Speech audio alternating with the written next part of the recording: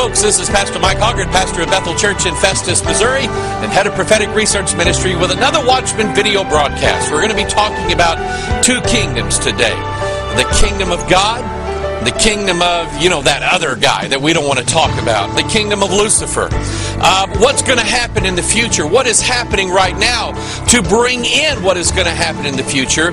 And this was really brought to me. This whole idea was brought to me this week by many emails that people were sending me concerning two men that we're going to deal with today. And I'm going to take a long way for us to get there. The first guy is our old buddy Glenn Beck. The second one is Rick Warren. Now, both of these guys are tied together.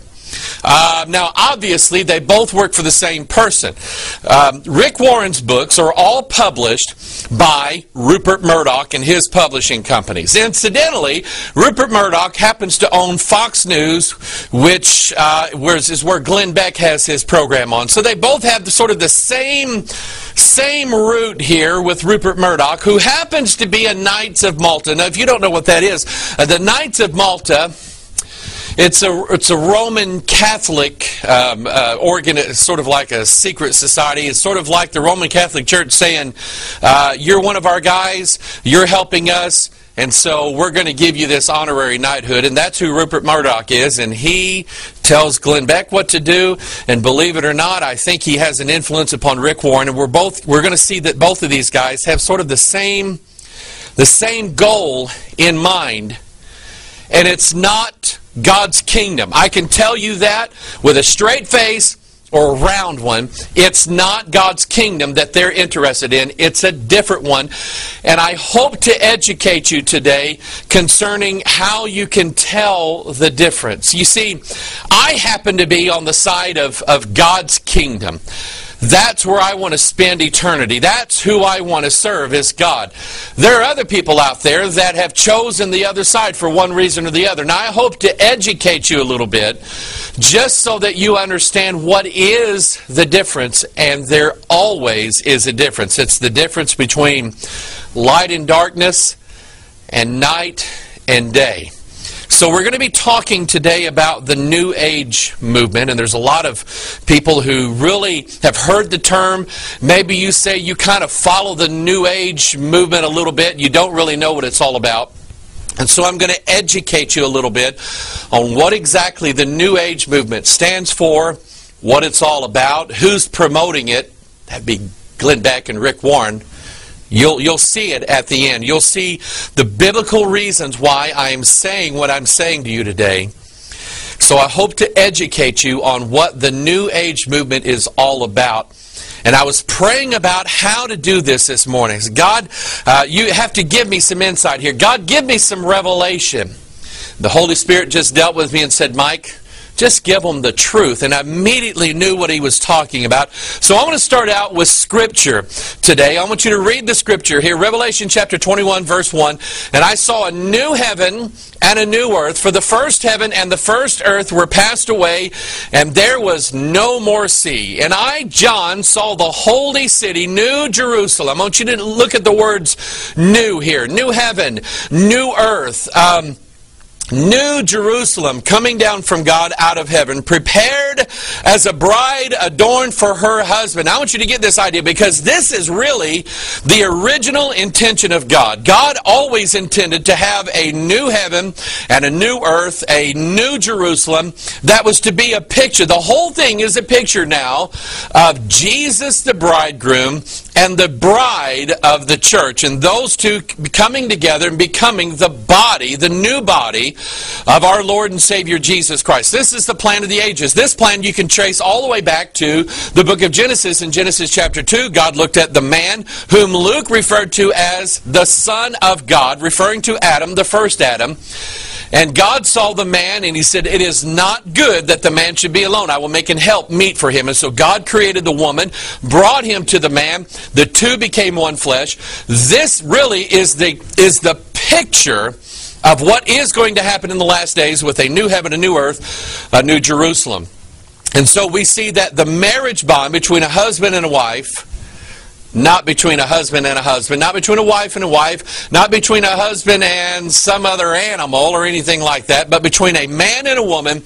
This was the plan of the agents. And so you know that the devil is going to have something that kind of looks like that, but it's going to be its mirror image of what God had intended. But notice that he's talking about everything being made new. In Revelation 21 verse 3, the Bible says, "And I heard a great voice out of heaven saying, Behold, the tabernacle of God is with men, and he will dwell with them, and they shall be his people, and God himself shall be with them, and be their God.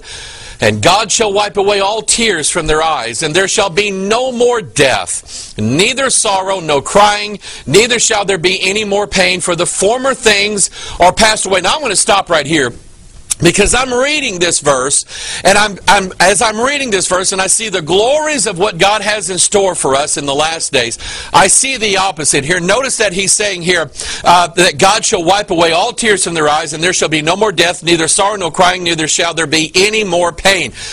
I'm telling you that hell is the exact opposite of that. Hell is full of tears. Hell is full of death. In fact, it's the place of death. Hell is full of sorrow, and hell is full of crying, and hell is a place of absolute torture. It is the exact opposite of what God has in store. Notice verse 5, "And he said, He that sat upon the throne," that's Jesus Christ, said, "Behold, I make all things new. And he said unto me, Write, for these words are true and faithful." God wanted these words written down because he wanted a record for mankind of what he intended to do, what he wanted to do, what he offers you and I, in that God offers us to make all things in our life new. And I don't know about you, but I'm getting tired of the old stuff. I'm getting tired of the old world, the old flesh, the old sin nature. I get tired of these things, and I want God to make all things new. And I praise him that he is going to do that one of these days with no crying, no sorrow, no pain, none of that. Think of the opposites now. Think of an opposite kingdom that the devil promises to those that follow him. And I want you to think about that as we move on. I want you to notice also Revelation chapter 21 verse 10. The Bible says, "And he carried me away in the Spirit to a great and high mountain, and showed me that great city, the holy Jerusalem, descending out of heaven, having the glory of God. And her light was like unto a stone most precious, even like a jasper stone, clear as crystal." In verse 12 he says, "And it had a wall great and high, and had 12 gates. And at the gates 12 angels, and names written thereon, which are the names of the 12 tribes of the children of Israel. And on the east 3 gates, and on the north 3 gates, and on the south 3 gates, and on the west 3 gates. And the wall of the city had 12 foundations." I want you to notice this now, because we're going to be dealing with the foundations here. "The wall of the city had 12 foundations, and in them the names of the 12 apostles of the Lamb." So I want you to understand this, that the building of this new Jerusalem, this beautiful city that comes down from God out of heaven and bridges the gap between heaven and earth, this city has 12 gates. It has 12 angels. These angels represent the promises and the grace and the gifts of Almighty God. The 12 foundations are what it's based upon, and it's the foundations, the Bible says, of the 12 apostles, which ultimately is this book that I hold in my hand right here. The very foundation of New Jerusalem is the gospel of Jesus Christ, the grace of God, the love that God has for all of mankind, and the fact that he takes us from being old and makes us completely brand new, eliminating all of our death, all of our pain, all of our sorrow, and everything like that. The 12 apostles, these are the men that wrote the books of the Bible, the scriptures, the doctrines that we have. Paul writing that love chapter, 1 Corinthians chapter 13, that charity chapter. Things like, "Greater love hath no man than this, that a man lay down his life for his friend." These are the men that wrote words like this. They were the very words of God. They are the foundation, number one, of God's church here on this earth. Number two, they are the foundation. They're the foundation of my life, the foundation of my marriage, the foundation of my family, of my church, of my ministry, of my philosophies, how I think. These are the foundations of them, and they are the foundations of what God intends to do at the end of time when He makes all things new. Those are good things. That's the beautiful foundations that God has built, and will build His kingdom on. I want to look at the opposite here for just a little bit. I want us to look at the foundation and the inspiration of the new age. They promise a new paradigm, a new age. It's supposed to be this time when man is in this ascended state. He has become a god. Where did these ideas come from? Well, we understand that it's going to be the exact opposite of what we find in the Bible. But there are other foundations for this new age movement, this other kingdom that we're talking about, that I kind of want to share with you today, and then we'll get to Glenn Beck and Rick Warren a little bit later, so you understand why I'm saying what I'm saying about these men and what they're doing right now. We'll share with you and show you what kingdom they're pointing people to. New Jerusalem had 12 angels. So we know the angelic realm. These are the messengers of God. We know something about angels that the Bible tells us. Number one, there are good angels. Michael's a good angel. Gabriel's a good angel, is a messenger of God. We know that Jesus is referred to in the Old Testament as the angel of the Lord, the captain of the host. So we know that He's the top one of all these, being the Son of God and being the only begotten of the Father. We know that. And we know that the 12 foundations, the 12 apostles, the doctrines, the Bible, and so on.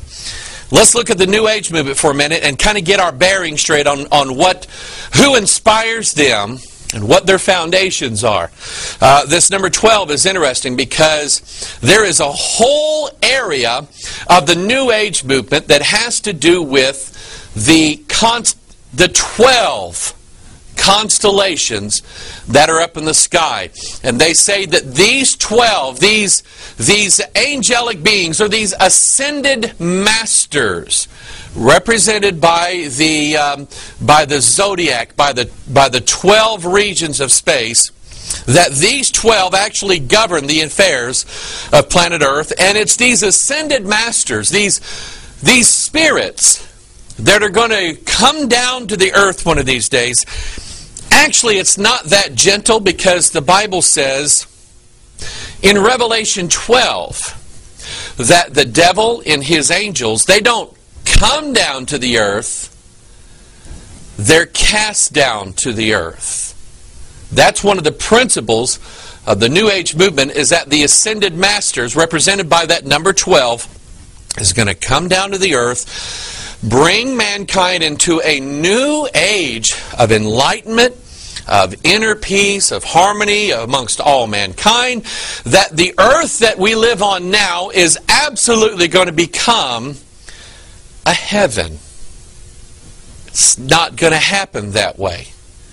We also look at the foundations. We have the angelic foundation, the founding of new heaven and new earth. We have the earthly foundation, which is the 12 apostles. So we have the angelic, or the spirit realm, founding of the New Age principles. And we also have their earthly counterparts that lay the foundation for what is going on in the New Age movement, what has always gone on in the New Age movement, and what will become of the New Age movement and those that follow it. I'm going to bring out some people. We talked about this in our video called The Prophets of the New Order. If you don't have a copy of that, call or write our ministry and we'll get you a copy of that. And I'm just going to kind of just give a little bit of information today. I'm not going to go much into it. A little bit of information upon some of these founding members of what we now know as the whole New Age movement at large. Some of these people, including Helena Blavatsky, Russian-born. She was in contact with the ascended masters, with what the Bible refers to as devils. The Bible refers to them as something else, and I'll kind of point that out a little bit later on. She wrote a book called Isis Unveiled. Now let me stop here. Let me kind of explain a little bit about who Isis is. Isis is that goddess She is known by many names. She is called Isis to the Egyptians. She was Ashtaroth, Ishtar, Easter, Venus, Aphrodite. She has been known by many names. The Bible in the book of Acts refers to, as remember in Ephesus, there was a temple built in her honor. Only to them she was known as Diana. And the book of Acts says that the whole world worships Diana. And so this female goddess concept has been around since time began. We know that every culture and every civilization in the world has had some sort of goddess or some sort of idea of worshiping a female deity. Almost always, this female deity is sort of like a fertility sex god. And in some of the ancient temples, you might want to just kind of take a guess at how she was worshipped inside of these temples. Okay? I mean, I'm sure you can probably drum up an image very quickly. Okay? But that's who she was. And so, and this Isis unveiled, I mean, it's a huge volume. And she claims to have written it by inspiration. That she was told or dictated the words that she wrote in this book. And it's all about unveiling Isis or revealing this spirit to the entire world. Let me show you who this spirit really is. Revelation chapter 17 verse 5, the Bible says, and upon her forehead was a name written, Mystery, Babylon the Great, the mother of harlots and abominations of the earth. This is the spirit, the Isis, that Blavatsky was going to unveil. And so now we move forward here to the time that we live in now, and we look at the New Age movement. We look at things that are related to it, like Wicca and other things, that where we can see clearly this goddess spirit, this mysterious, secretive, unveiled, cloaked, hidden spirit, and all of the religions that follow her, the mystery religions, including Roman Catholicism, which, you know, they don't call her Isis, they call her, she's the Virgin Mary. That's who they're worshiping. And when you hear a Roman priest talk, I mean, he's all the time talking about, oh, the mystery of the sacrament and the mystery of marriage and the mystery of the Holy Roman Catholic. They're always telling you that everything they do is a mystery. And by the way, don't read and interpret the Bible, because that's really our job. It's a mystery to you. But we have it unveiled to us. That's like the core of mystery religions, secret societies that operate in secret, that say, when we tell you our secret, don't tell anybody else. That is the exact opposite of Bible Christianity. And so we can see that spirit in operation today.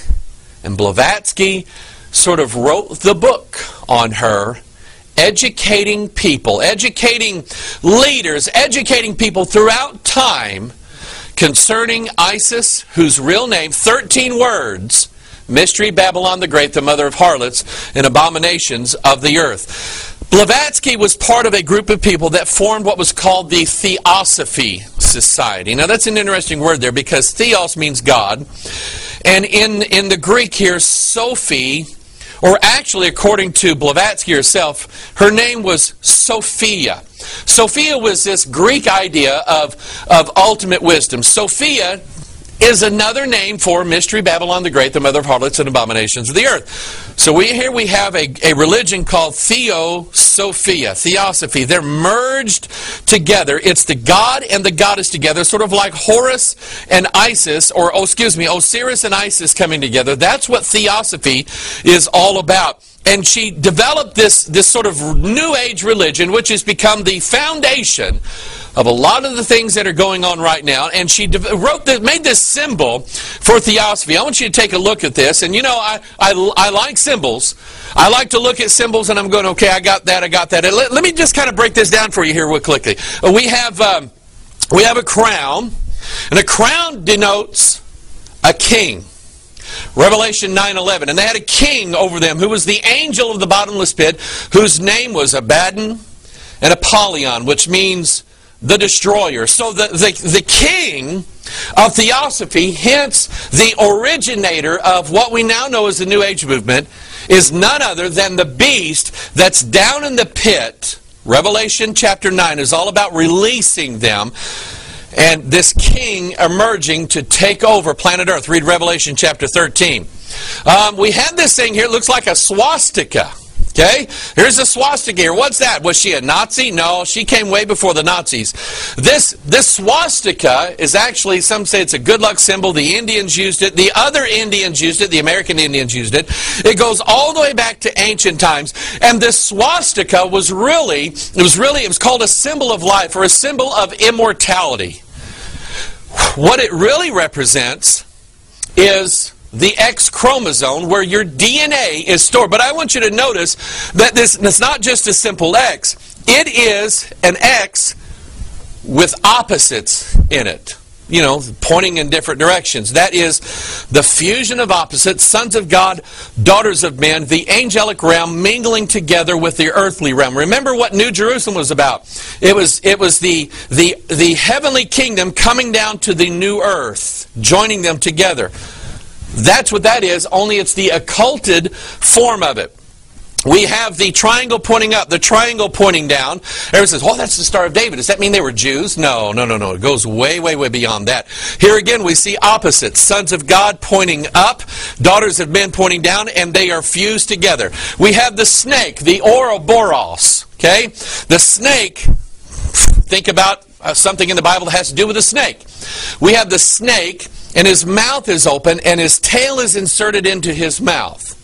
And so you read books like Morals and Dogma, you read Manly Hall's The Secret Teachings of All Ages, you read some other things by Blavatsky and others, and you get it. I mean, you understand what this is all about. The tail of the snake, they say the Ouroboros is a symbol of the immortality of man, how man's going to become, you know, a god. Okay, so the Ouroboros, the tail, represents the male. The mouth open represents the female. That's the core of the New Age movement. That's the foundation and the basis of it. This is what Blavatsky devised. Then, I don't even like looking at this guy. This is Aleister Crowley. Aleister Crowley referred to himself as the Beast 666. This guy was, let's see, and as a teenage boy, he had homosexual encounters. This goes back to the 1800s. Teenage boy, homosexual encounters, and he was dreaming, and he was having visitors. Remember Jared Loeffner from what we talked about last week? He was having visitors come to him in his dreams, talking to him, giving him enlightenment, illumination. So here he is. He has this funny little, like pyramid hat on his head with the all-seeing eye, draped over his forehead. That's the opening of the pineal gland, the third eye of illumination. Notice his hands. Thumbs pointed in opposite directions. He's telling you the secret doctrine, which is another book that Blavatsky wrote about.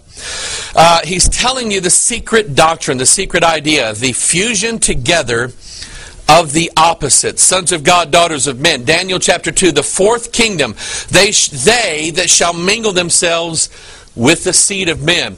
That's what that represents there. And of course, he's got his book that he wrote with this 1, 2, 3, 4, 5, this pentagram on here. That represents Isaiah chapter 14, verse 12. How art thou fallen from heaven, O Lucifer? How art thou cut down to the ground, which didst weaken the nations? For thou hast said in thine heart, number 1, I will ascend into heaven. Number 2, I will exalt my throne above the stars of God.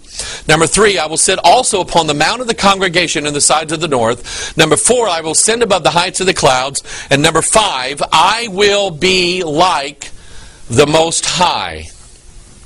He's the opposite of everything that God is, and yet people are going to think that Lucifer is God, and that's what Crowley represents. So is this idea of a New Age movement, and they talk about a Christ consciousness. They talk about Jesus being one of the ascended masters, and according to Crowley, that just That bothers me.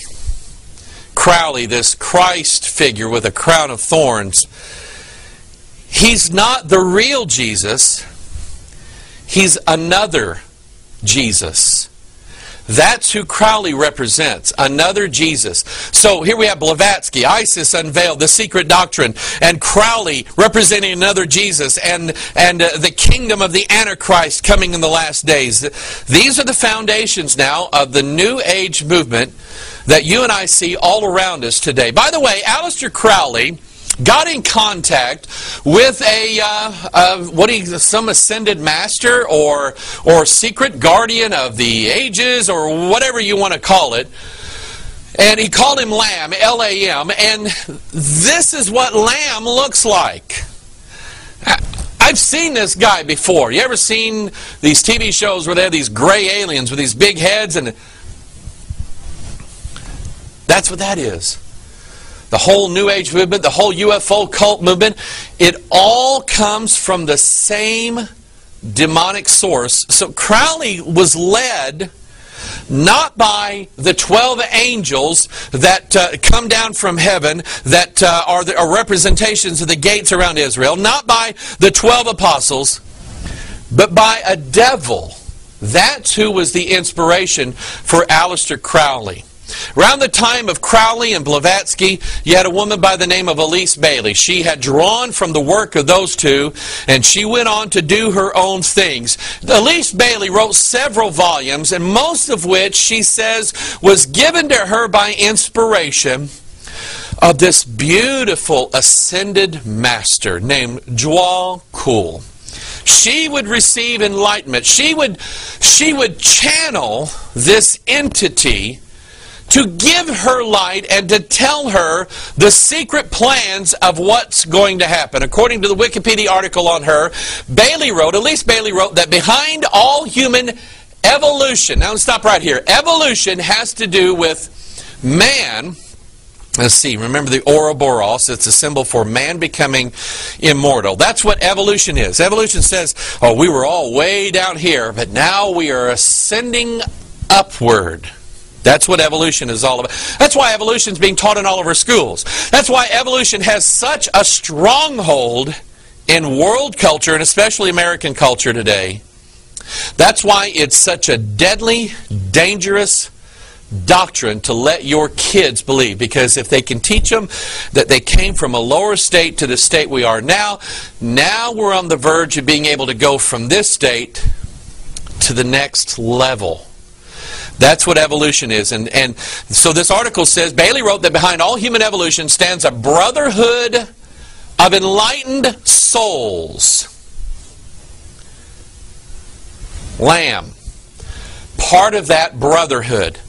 Brotherhood of enlightened souls like Djwhal Khul and Lamb, who have guided and aided humanity throughout history. For Bailey, the evolution of humanity was intimately bound up with its relationship to this spiritual hierarchy.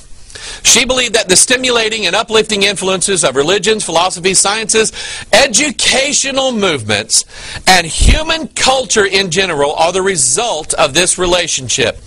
And though in time humanity debases all these developments, they are all in their original impetus conceived as the result of the spiritual hierarchy working in concert with evolving human potentials. Now, Blavatsky, Crowley probably, although I don't have a whole lot of evidence for this, and Elise Bailey, we know for sure, believed that mankind was headed to a new age, a new kingdom. A kingdom that they refer to, this name was given to her by Djwhal Khul, one of the ascended masters, one of the enlightened beings that's going to float gently down from the skies one of these days and lead us into a new age. Not, they're going to be cast out of heaven.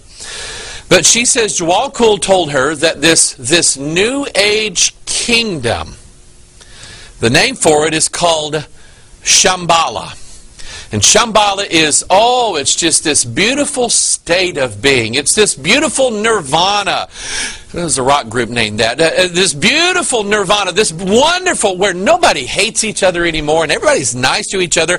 And get this now, we live in harmony with our goddess mother of fertility, Isis, Ishtar, Venus, Diana, mystery Babylon the Great, the mother of harlots and abominations of the earth. That's what Shambhala really is all about. And they teach you that Shambhala can be reached through 7 initiations, like 7 rays. You remember the Statue of Liberty? I'm going to be talking about that one of these days. Has 7 rays coming out of her head. It represents the 7 levels of initiation, or the 7 chakras of Kundalini and yoga. Let's see, also the 7 sacraments of the Roman Catholic mystery religion. That's out of their own words. Okay? So all this number 7 creeps in. What does that have to do with? Revelation 13. Remember this king? Comes up out of the bottomless pit. Guess how many heads he has? 7. He has 7 heads. What do they represent? They are the opposite of the 7 spirits of God shown to us in Revelation and mentioned in Isaiah chapter 11. Go study it. Chapter 11, I think it's 1 and 2, give you the 7 spirits of God. The Antichrist spirits, these 7 initiations, these 7 rays, these chakras, the Masonic ladder. The Masonic ladder has everything to do with the Mithraic initiation. Albert Pike talks about that. Manly Hall talks about it. And that through these 7 steps, or these 7 initiations, now I want you to notice this symbol here, the ladder. Remember, from all the other things that we've studied, what is this ladder a symbol of? It's a symbol of the bridging the gap between earth and heaven. The ladder is a symbol for man's DNA. Remember, it's encoded into the X chromosomes, which is where you get the cross and the swastika and all that stuff. But Masonry teaches that by ascending up this ladder of 7 rungs that you will achieve Shambhala, Nirvana, whatever you want to call it, this New Age kingdom of peace and enlightenment. They're all pointing you. You know, when you hear, like, especially like politicians, including George Bush, he should have never said this. But they always say, after all roads lead to the same God. Now, as Christians go, no, they don't. No, well, yeah, all except one. All roads, all religions point to the same God, except one religion, and that is the religion of this Bible right here, that does not deviate from the Word of God. Talking about Bible Christianity. It'll point you to the real God, the real Savior Jesus Christ, the real New Jerusalem. But all of this other stuff will take you to a false God. Elise Bailey wrote several books, like I said a while ago. She was under the influence of a demonic spirit by the name of Djwal Khul, and she formed an organization for educating, for printing books, publications, what have you, to educate the masses concerning the mystery religion. She originally called it the Lucifer Publishing Company. I mean, she's like naming who her leader is, who her God is. They've since changed it now to the Lucis Trust. And the Lucis Trust just happens to be one of those organizations that has its headquarters in the United Nations building and associated with the United Nations. Now, there's something interesting that I know about the United Nations, other than we ought not be in it, but we are. The United Nations has it's a religious organization. They say, oh, we're just politics and bringing everybody together. No, it's a religious organization because they have what's called a meditation room. And this meditation room, it's just weird. You see it up there. This weird design in the background that you never really know what it means. Remember, that's the essence of a mystery religion. And then standing before, now these, I guess maybe the mural back here would represent the gods, the emblem of worship. And then here you have this big block here. That is a 13. Remember the 13 words? A mystery Babylon the Great, the mother of harlots, abominations of the earth. It's a 13,000-pound block of iron. It represents the iron kingdom that Daniel spoke of in Daniel chapter 2. That fourth kingdom, principalities, powers, rulers of darkness, spiritual wickedness in high places, the devils, the familiar spirits, the ascended masters, their kingdom. That's who that iron represents. That iron kingdom that will one day mingle themselves with the seed of men. Literally, his DNA. And that's what is the core and the essence of this New Age movement. Daniel chapter 2 verse 41, and whereas thou sawest the feet and the toes, part of potter's clay and part of iron, the kingdom shall be divided, but there shall be in it the strength of the iron. For as much as thou sawest the iron mixed with miry clay, and as the toes of the feet were part of iron and part of clay, so the kingdom shall be partly strong and partly broken. And whereas thou sawest iron mixed with miry clay, they shall mingle themselves with the seed of men. Literally embedded into his DNA. But they shall not cleave one to another, even as iron is not mixed with miry clay. Now, Elise Bailey, she revealed in her ingenious plan in her 1957 volume, The Externalization of the Hierarchy. Here's what she said. New Age agents would infiltrate the Christian church to modify its message, transforming it as an instrument for the universal religion of the 21st century. Here is an article where it quotes her. The goal of the New Age movement has consistently been to bring in the age of Aquarius. I want you to remember that. When all will recognize, here it is, the God within themselves. I want you to remember that statement. I want you, if you got a piece of paper and a pencil, I want you to write that down. Elise Bailey, who was hearing from a demon, said that we're going to recognize the God within ourselves. I want you to remember that, okay? Recognize the God within themselves. A major step toward this, in the words of the New Age prophetess Elise Bailey, is, quote, the regeneration of the churches. Stop right here. Regeneration. Genes. DNA. The DNA of the Bible-believing Christian church is this King James Bible right here. That is the DNA.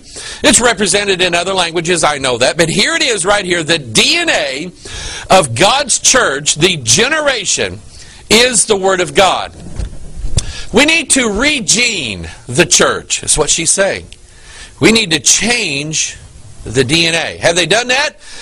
Yeah, with new Bibles. They've changed the DNA of the church. Therefore, they have regenerated the church. Her branches can serve as a St. John the Baptist, as a voice crying in the wilderness, and as a nucleus through which world illumination may be accomplished. In a word, she desired the time when the, quote, Christian churches would embrace New Age concepts of illumination and self-realization. Here's what she said.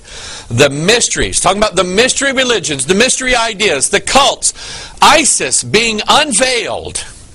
The mysteries will be restored to outer expression through the medium of the church. Because the Christ, their version of the Christ, is the Hierophant of the first and second initiations. He will administer the first initiation in the inner sanctuary of the church. You know what she's saying here? She's saying that when, the New Age really takes off and gets in full gear, she's saying that it's going to be done because we have successfully infiltrated the church. We've taken over. Remember what Lucifer said in his 5-point plan. I will ascend into heaven. I will exalt my throne above the stars of God. That's the angelic realm. I will sit also upon the mount of the congregation. The congregation is a church word. Does the devil want to conquer the church? Man, every day I wake up, there's the devil saying, I think I can get you today. Okay, I think I can do it. He wants to conquer the church. Why? Because the church stands in opposition to what he's doing. We are resistors, and we resist the devil, and he flees from us. And so I want you to get that concept. Okay? We're going to regene the church. We're going to make it differently. And then when we begin our plan, it's going to be done through the church. We're going to change their doctrines. We're going to change their idea. We're going to change who they think God is and how you can approach Him.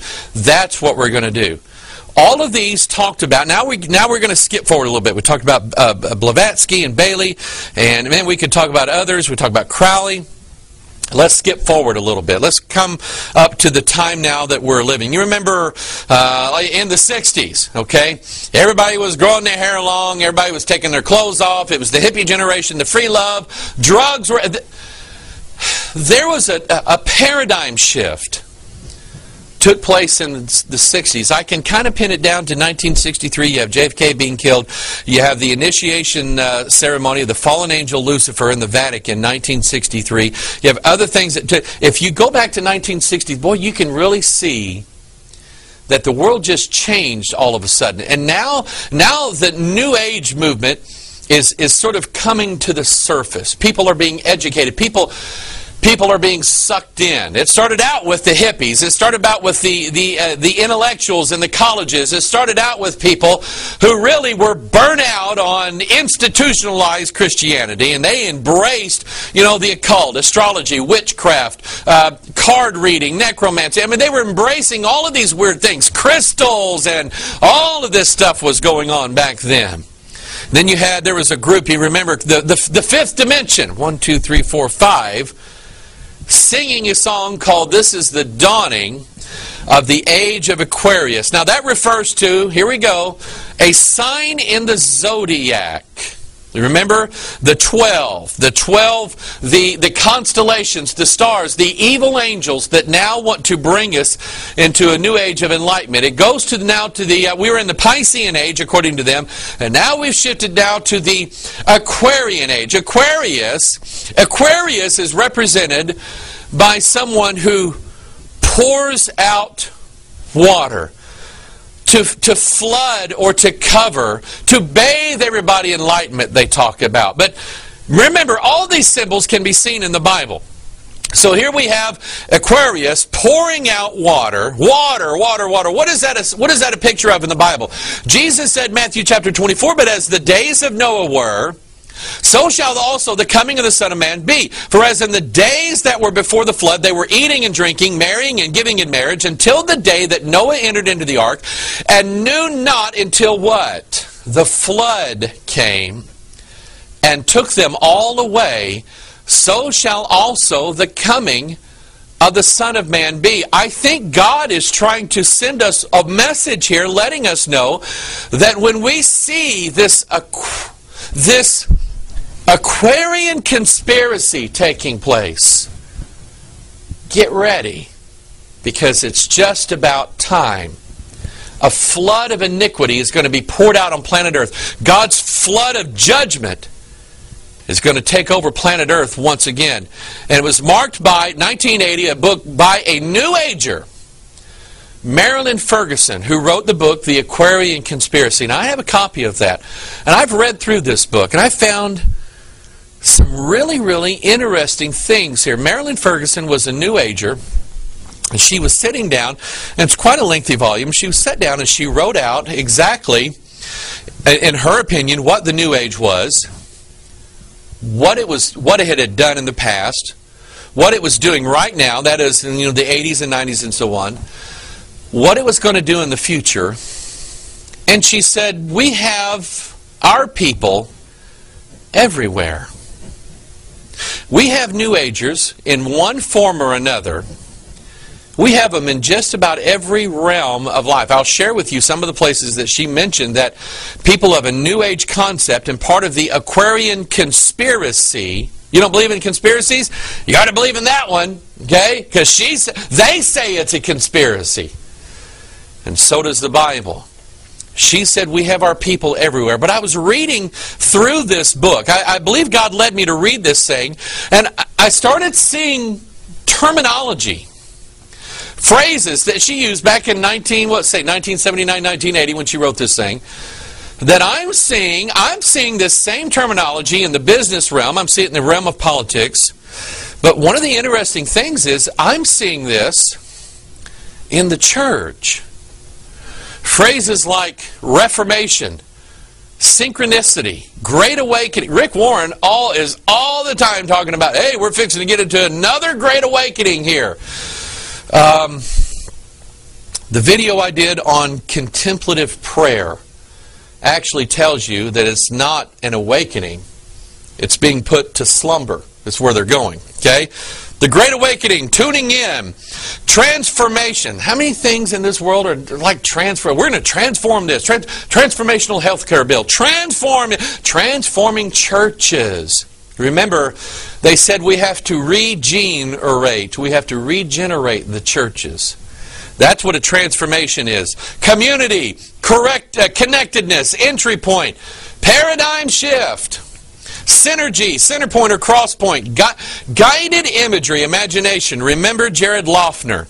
That's what he was doing by way of this lucid dreaming, or this conscious dreaming, was guided imagery, imagination, a convergence, and the elevation of man. These are the terms that I was reading that she was saying, these are like our terms, and I'm not going to tell you what they really mean. I don't know if she really knew what they meant or not, but she said, these are our terms, and pretty soon you're going to start seeing the way we talk. You're going to start hearing a lot of people talk this way, and you may not get it, but we do. We understand. You know, I've mentioned several times about regeneration, the genes, the DNA, the chromosomes, and all this stuff. And we have done countless things in this ministry concerning that, because I really think that's one of the key points to remember, is the transformation of man is going to be done on the DNA level. So we go back to the Aquarian conspiracy. Here's some things that she said in there. The mysteries we will explore are not remote from us, but ourselves. Our brains and bodies, the genetic code. She said that the mysteries of the Aquarian conspiracy had everything to do with man's genetic code, his DNA. Our own biology is the key. She says, Homo novus, a new human being. Get on your computer and type in, when you go to Google or whatever search engine you use, and type in Homo novus, or type in transhumanism, because that's exactly what she was talking about. Human metamorphosis. In other words, we're going to come out of our chrysalis and we're going to be transformed to be all these little New Age butterflies everywhere. She said the chromosomes are splitting to go forward with a new pattern of life. And so at the core of the whole New Age movement, it has everything to do with a kingdom, Shambhala, that you have to go through in steps. By the way, let me deal with this, okay? In Bible Christianity, I believe in a transformation. Be ye not conformed to this world, but be ye transformed by the renewing of your mind. How does that take place? How is it that I can go from being a little dirtbag human being that's going to die and I'm all rotten and corrupt? How is it that I can go to be, as the Bible says, one of the sons of God? How can I do that? Well, the New Age movement, Masonry, the Catholic Church, all of these other groups will tell you that, oh, that has to be done in levels, in steps. You have to do this first, then you have to do this, then you have to do this, and then after that you have to do that, and then you're not done, you have to keep going. Whereas the Bible says, whosoever shall call upon the name of the Lord shall be saved. You see, in the false religions like the New Age movement, you achieve this God state by going all these little subtle steps. It's a lot of work. Bible Christianity says there's one step, and that is simply to call upon the name of the Lord and thou shalt be saved. I'm telling you, I like God's version better, because God's version elevates Jesus, not man. The New Age version degrades Jesus and lifts up man. I don't like that. And neither does God, and neither does this Bible. So, the chromosomes are splitting to go forward with a new pattern of life. Now, she says, and she makes an interesting statement here, and I want you to ask yourself, do I see like the works of the New Age movement going on anywhere? Do I see it in film? Yeah. Can I see it in politics? Yeah. Can I see it in philosophical movements? Is it in the universities? Yeah. If I see strange things happening in my church that I never really saw before, and I'm going, I don't know what this is, but it just doesn't feel right. Well, I don't know how many people contact our ministry over the years. Pastor Mike, we're in a church, and I've been there for years, and I love the Lord, and I love the Bible, and all of a sudden we got us a new pastor, and he's wanting to change everything, and I can't really put my finger on it, but it's just something not right about it. And I always tell them, oh yeah, let me tell you where he's going now. And I'll always tell them the steps, the ladder steps that these new pastors are making in these churches to transform and regene these churches. And they always call me back and say, you know what, you were right. You nailed it. They did exactly this. And so now we don't have any place to go anymore. Pastor Mike, can we just be your Bethel Church, and will you be our pastor? Man, I'm honored. I am humbled by that, and I praise the Lord for it. But that's what's going on. So Marilyn Ferguson, she made this very, very revealing, interesting statement in her book. She said, when you understand the basic change taking place in any one major area, it is easier to make sense of the others.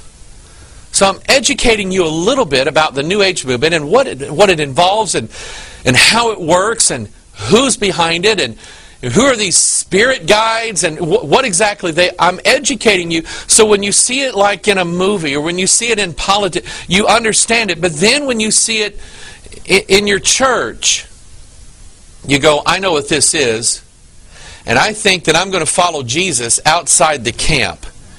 Praise the Lord for you if you're bold enough to do something like that. Then she names the agents of the conspiracy. Doctors.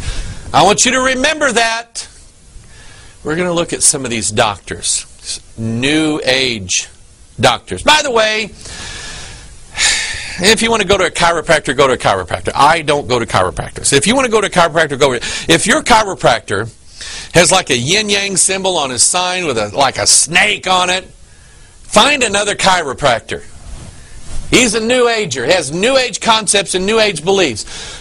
Don't go for... Let me say this. I say this to some of our watchers out of nothing but pure love. I love you. I do. I care about you. I don't want to hurt you. Some of the people that follow our ministry, they're some of the greatest people I've ever heard from in my life. You can kind of look at me and see that I'm not really much into health food. Okay, I don't eat wheat germ.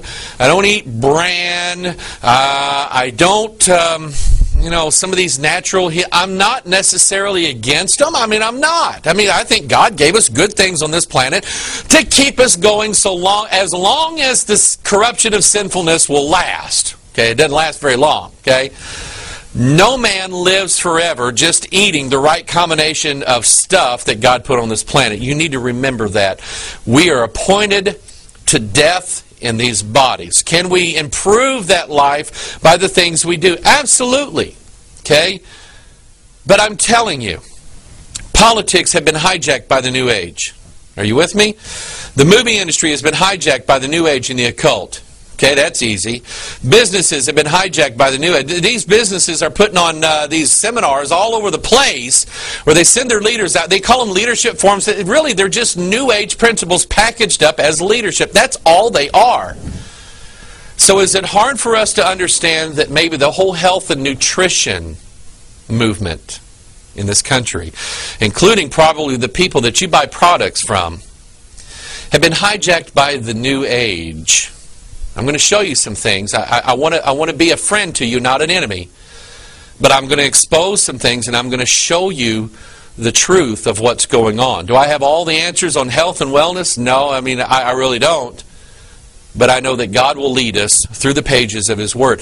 But I think some people out there believe some things that they don't really have any biblical evidence on, and it makes me suspicious of where it was that you heard some of these things.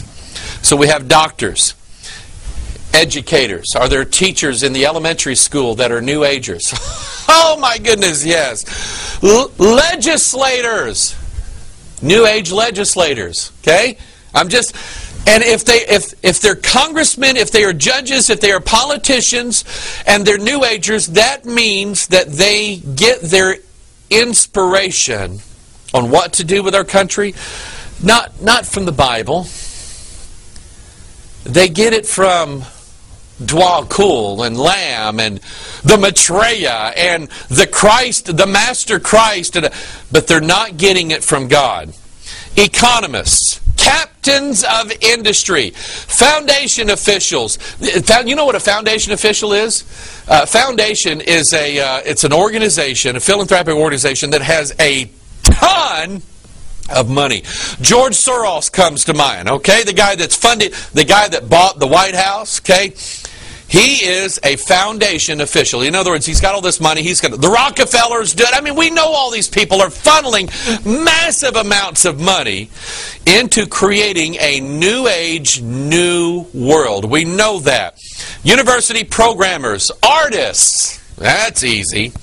Musicians, publishers, television producers, Rupert Murdoch, and maverick theologians and members of the clergy as they ponder the new spirituality. Okay?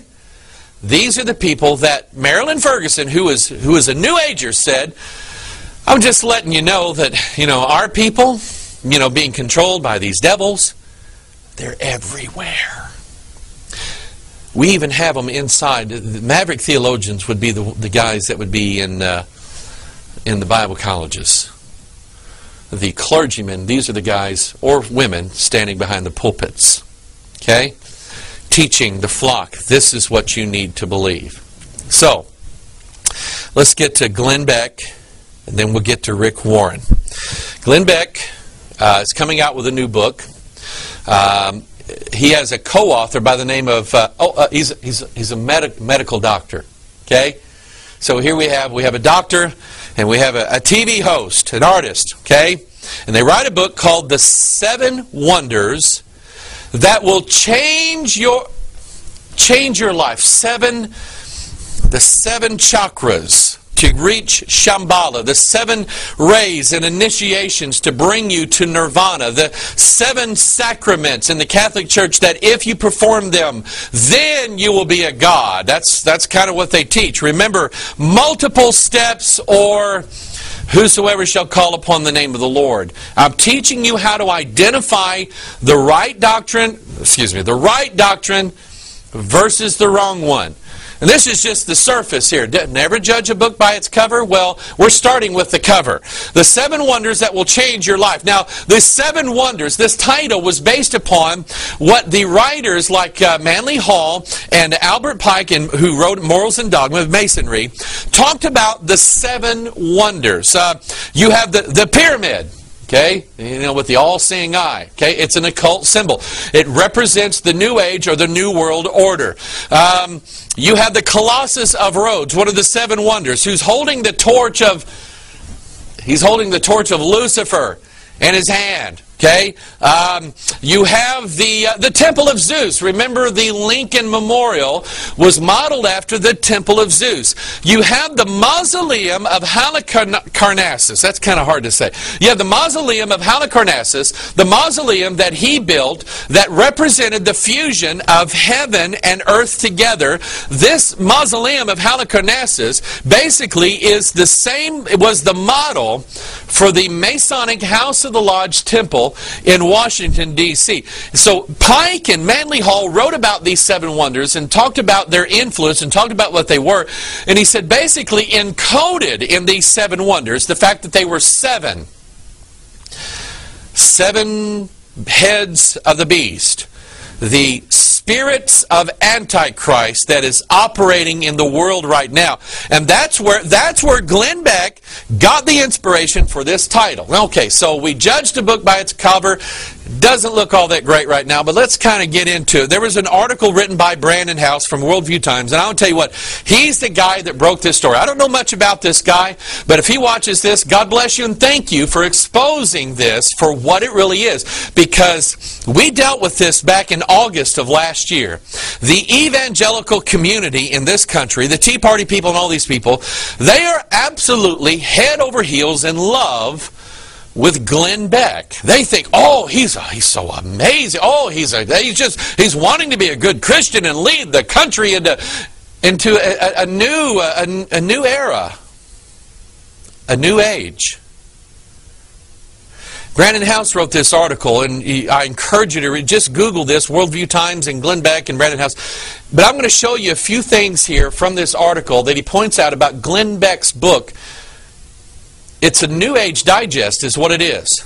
Here's what he said. A friend of mine even emailed a mega pastor that was publicly supporting Glenn Beck's 828 rally to ask him to be careful about embracing Beck and his black robe regiment because of some of the false theology Glenn was espousing. The pastor replied, Glenn Beck is a new brother, and he's learning and growing and coming to the light day by day as he is being discipled by, the name of the Christian leader removed. There was once a day when you and I were in the same place he is now. Be careful that you don't place a yoke on a little lamb rather than an ox.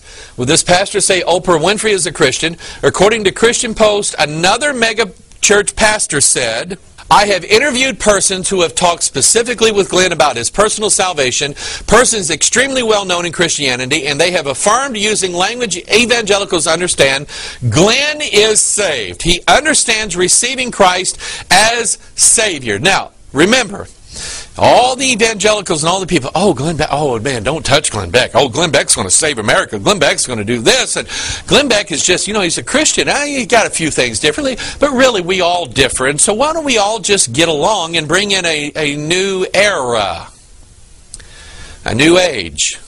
He's being followed. The foundation, I'm going to show you this, the foundational beliefs of what Glenn Beck wrote inside this book comes from Blavatsky, Crowley, Elise Bailey, countless others. The source of their doctrine is hell itself. Here's what he said. On page 79, Beck and Dr. Abloh promote a transcendental meditation and Eastern mysticism. On page 85, we read, as you commit to unlocking and bringing forth the truth inside you, don't be afraid to pray for help. Don't be reluctant to sit with yourself in silence and meditate.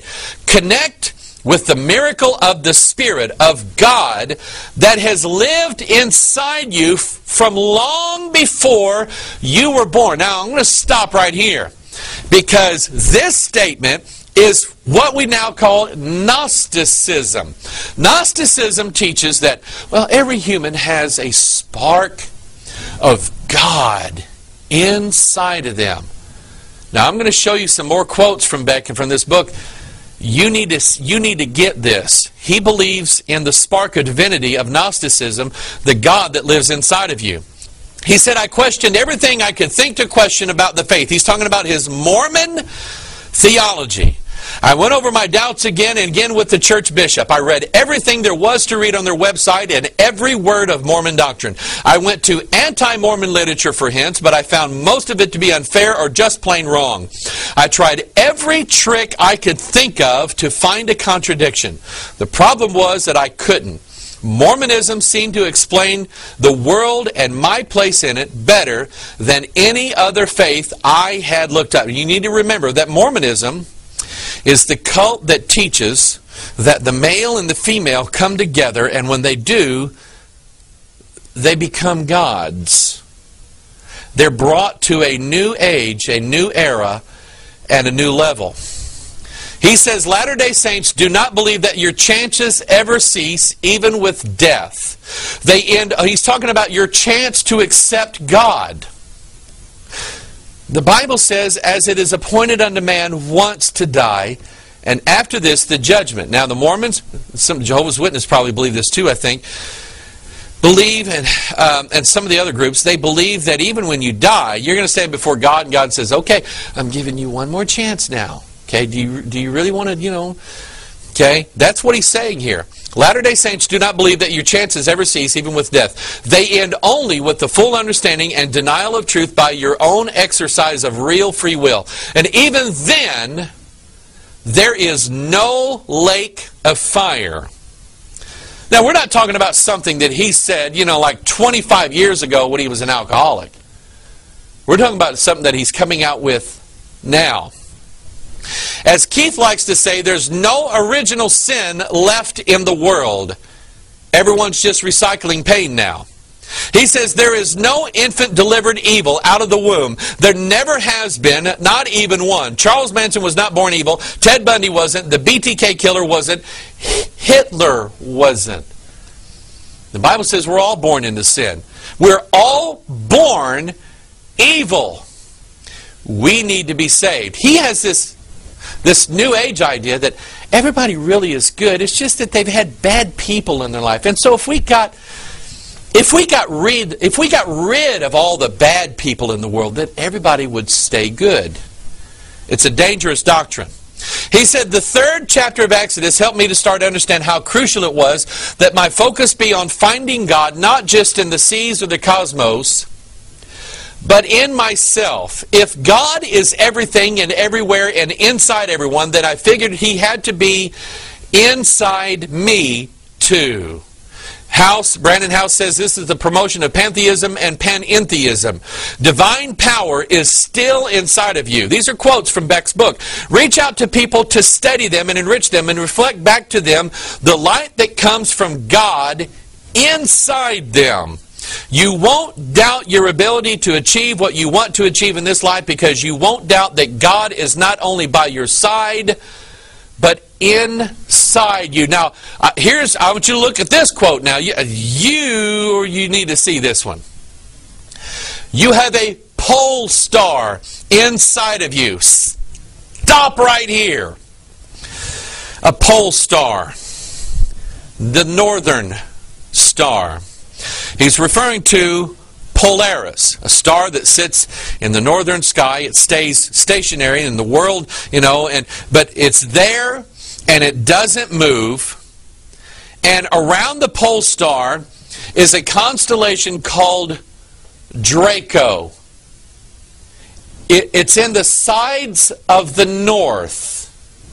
That's what it is. The pole star.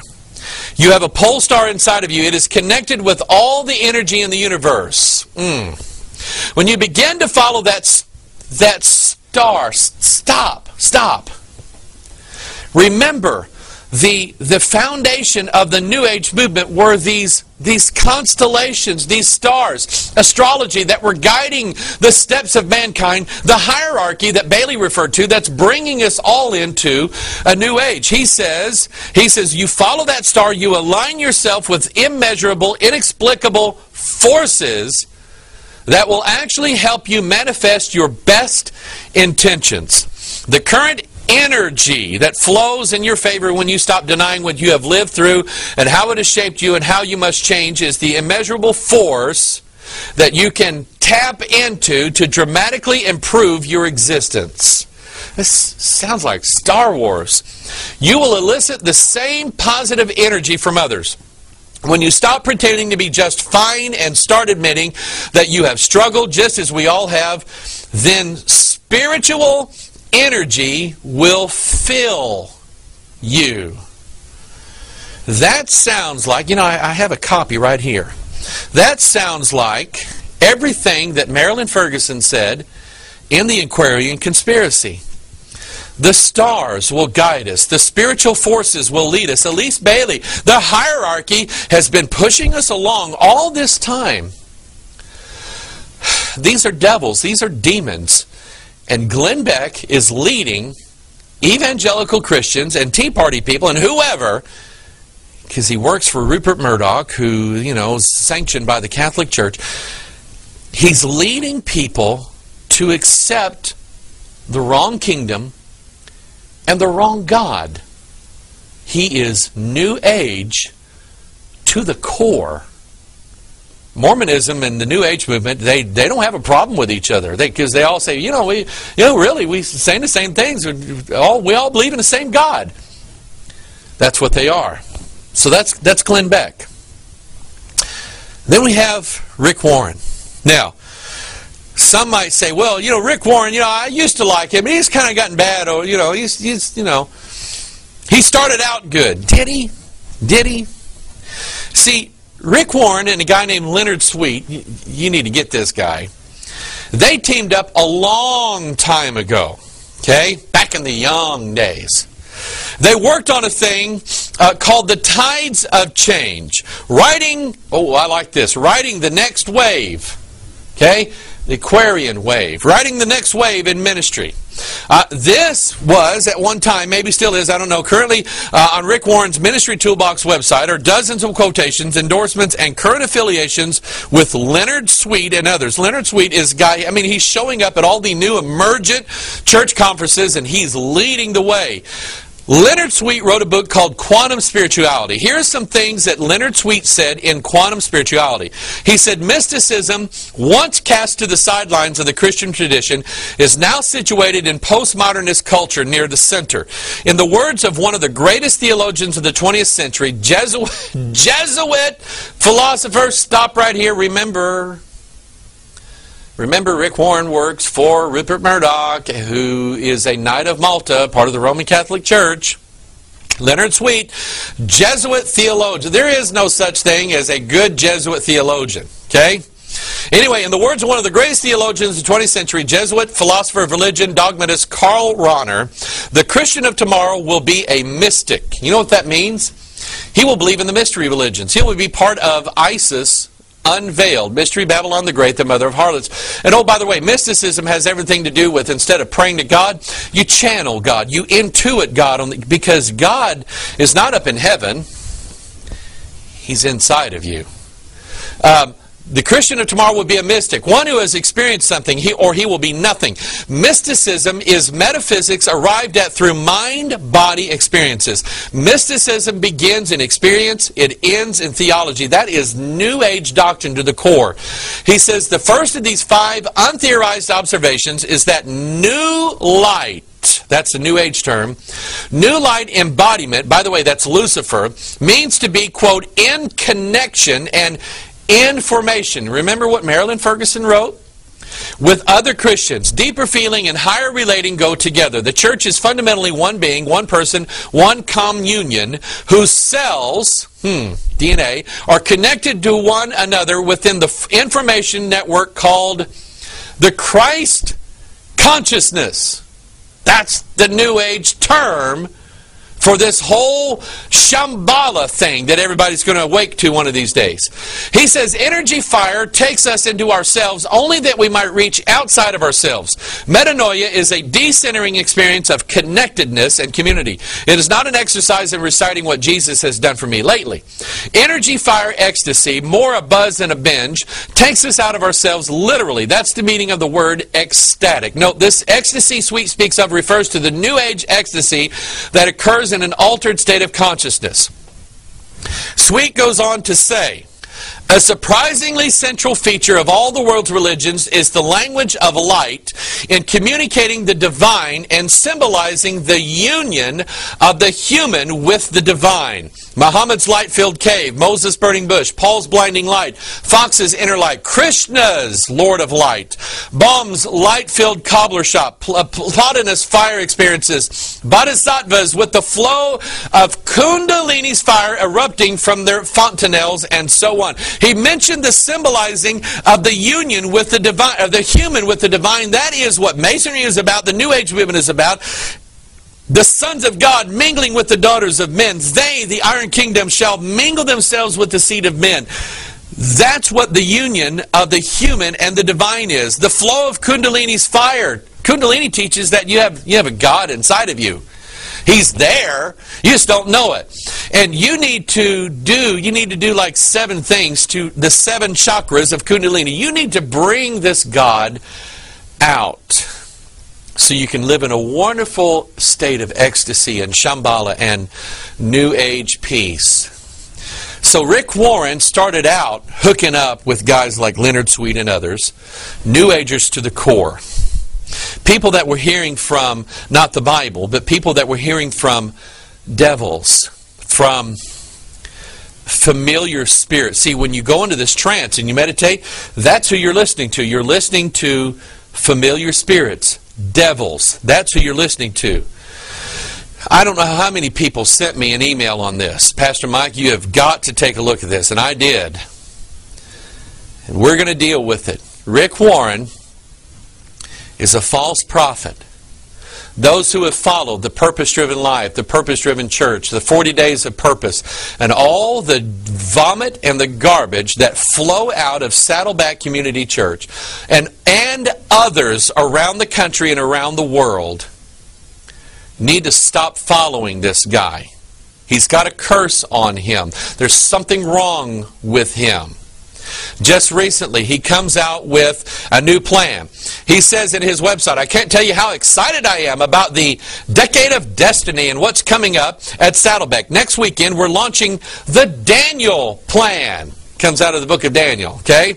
The Daniel Plan, a 52-week plan to help you become physically healthier. Some of the details are below, but watch the videos to find out more. So I looked at, one of the videos, and here to help him with his Daniel Plan to help you feel better are 3 doctors. Now remember, Marilyn Ferguson said that we have New Agers that are doctors. Is that these doctors here? We'll find out. Dr. Amen, Dr. Hyman, and you've probably heard of Dr. Oz, okay? I looked at this, and he calls it God's prescription for your health. Now, he's not just saying, now this is just like generic principles, that'll help you be fit, so that you won't sweat a lot and breathe heavy when you walk upstairs. He actually says that this is God's prescription for it. So he's saying that if you worship God, do it this way. That's what he's saying. Okay? And in this video, it says get healthy, and there's a picture of an apple there. Now you might say, well, an apple a day keeps the doctor away. Maybe, but I do know that the New Age movement uses the apple as a symbol quite a bit. Now, the Bible doesn't say that it was an apple that Eve ate from, but the New Agers do. They say that it was an apple. They say that it was the apple of illumination. So we have a company. By the way, Steve Jobs is a New Ager, always has been. So he forms a company called Apple Computers. And his logo is an apple with a bite out of it. And he says, think different, because you need to be regenerated. Okay? The word Avalon, you know what that means? Avalon itself was the bridge to the underworld. Okay? The underworld is where all the gods were, and if you want to connect with them, you had to go to Avalon. Okay? Avalon is the old word for apple. The Christian group called Avalon. I never got that. Why did they name themselves after the bridge to hell? Anyway, they've moved in. Okay? I often wondered a lot, why does the New Age movement use an apple for their symbol? And then it came to me. There's a pentagram on the inside of it. Lucifer's 5-point plan. I will ascend into heaven. I will exalt my throne above the stars of God. I will sit also upon the mount of the congregation in the sides of the north. I will ascend above the heights of the clouds. I will be like the Most High. That has his symbol in it. Now, if you want to look at the reverse of it, God created the apple. He put that 5 in there to show us grace. 5 is the number for grace. And Israel is the apple of God's eye. He's going to have grace on them one of these days. So he mentions a doctor by the name of Dr. Daniel G. Amen. Okay, sounds spiritual, doesn't it? Dr. Daniel G. Amen, medical doctor, New Ager. Magnificent mind with medical hypnosis. He talks a lot about the brain and behavior. Medical hypnosis is I'm going to go into a trance, and when I get into a trance, I'm going to empty my mind, and I'm going to be healed from the inside out, because I'm going to get in touch with the God on the inside of me. That's what medical hypnosis is all about. The brain and behavior, according to their website, discusses the value of spirituality, meditation, and prayer from a neurobiological perspective. So really, what Dr. Amen really is good for is teaching everybody how to meditate, how to empty their mind, go into a trance, go down, and remember, go get this video from us called The Mystery of Contemplative Prayer, and you'll understand it. But really, all this Dr. Amen is good for is teaching everybody how to meditate, how to get in touch with these spirits, these false gods. Okay? Then we have Dr. Mark Hyman. Here was an article. I think it's been featured on several websites, but I think its source was Lighthouse Trails Research. They had a lot of good research there. Anyway, the article says Dr. Mark Hyman, one of the 3 doctors who designed the Daniel Challenge for Saddleback, is another strange advocate for mystical meditation. In his book, The Ultra Mind Solution, Hyman emphasizes meditation, saying that it doesn't matter what religion one has to benefit from it. So in other words, he can say, you know, you could be a dirt worshiper, but as long as you meditate, you'll get good stuff from it. Okay, all roads lead to the same God. Dr. Hyman suggests that mindful meditation is a powerful, well-researched tool developed by Buddhists. On the front cover of the Ultra Mind Solution sits an endorsement by Dr. Mehmet Oz, the 3rd doctor who will be training Saddleback on health. Now, here is a book written by Dr. Daniel Amen called Create More Passion Tonight. Everywhere we go to look for the New Age movement in something, you will see sexuality involved. It is all over the church. So here, now remember, Rick Warren, these are the 3 guys that he chose to lead everybody. Okay? Daniel Hyman co-authored a book with a guy by the name of T.J. Bartell called Create More Passion Tonight. I went to T.J. Bartell's website. This guy's filthy. He is absolutely filthy. This website where Bartell talks about what's called tantric sex.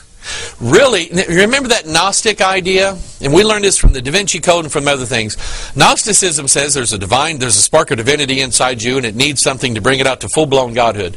Dan Brown taught in the Da Vinci Code that the ritual that brings the divine spark to full-blown godhood inside somebody was tantric sex.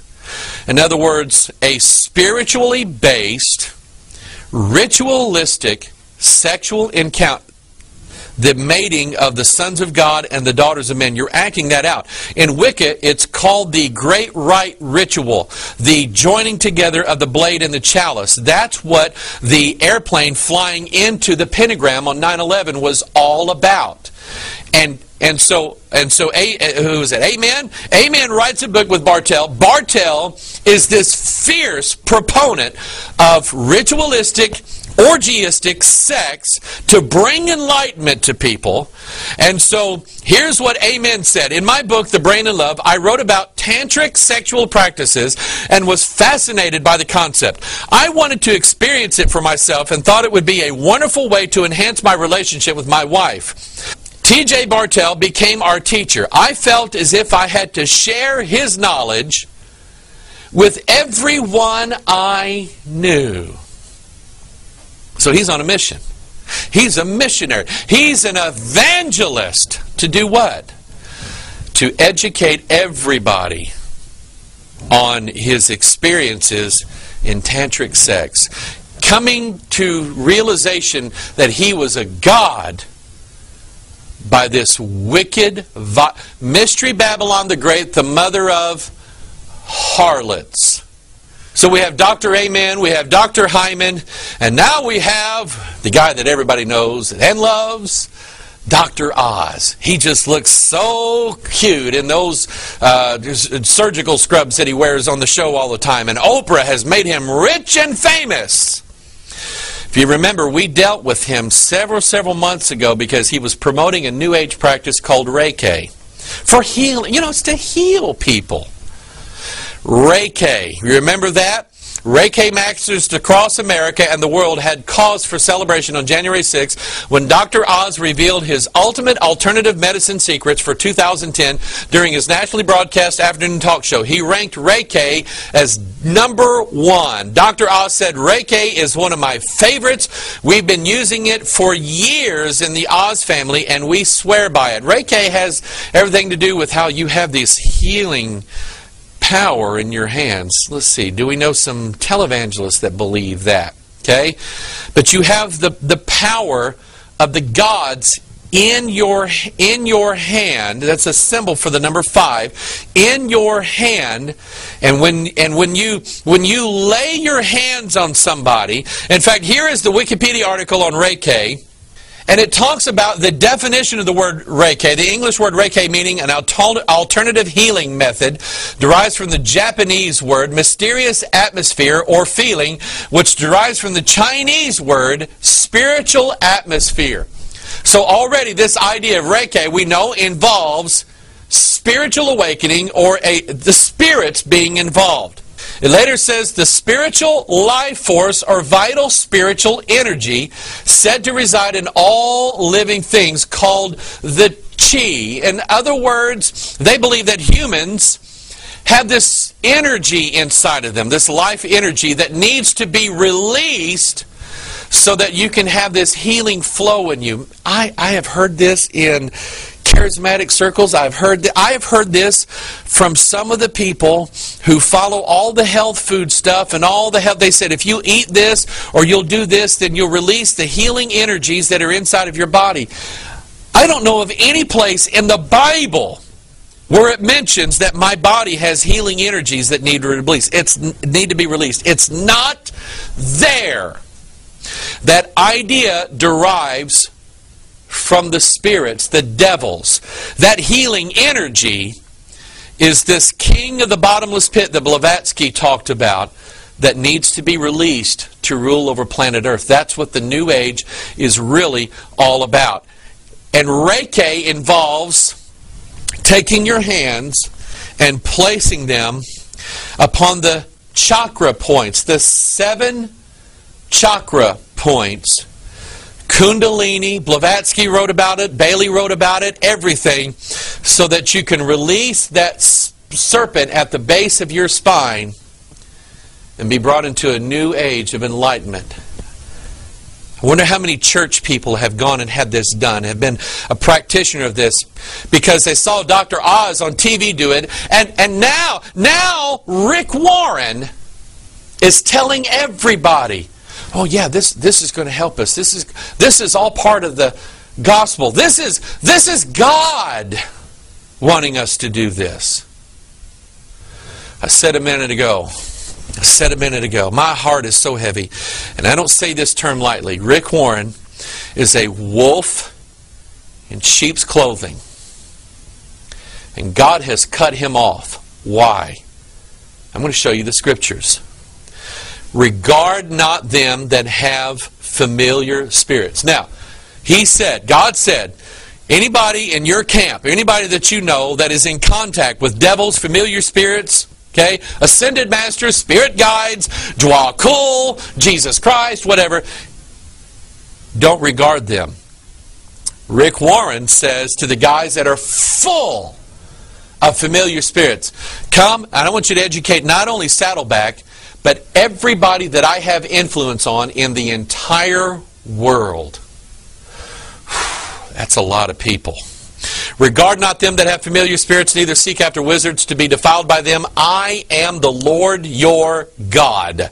Leviticus 20 verse 6, and the soul that turneth after such as have familiar spirits, and after wizards to go a-whoring. Mystery Babylon the Great, the mother of harlots. To go a-whoring after them. This is what God said. I will even set my face against that soul and will cut him off from among his people. That's what God said. Who are you going to follow? You're going to follow Glenn Beck because you like his politics, you think he's going to help America. You're going to follow Rick Warren. Or are you going to come out of the camp where Jesus is and say, you know what? I don't want God to cut me off. I'm out of here. What a world we live in, people. What a world we live in. Study your Bible. Let the Bible tell you about health, well-being, not the websites, not the Reiki masters, not the TV shows. And definitely don't listen to Glenn Beck and don't listen to Rick Warren and others like them. This is why I stand where I stand. I stand with this Bible. This Bible. I stand with this Bible and no other. You should too. This is Pastor Mike. I really love you. I want you to know the truth. We'll see you next time. Bye-bye.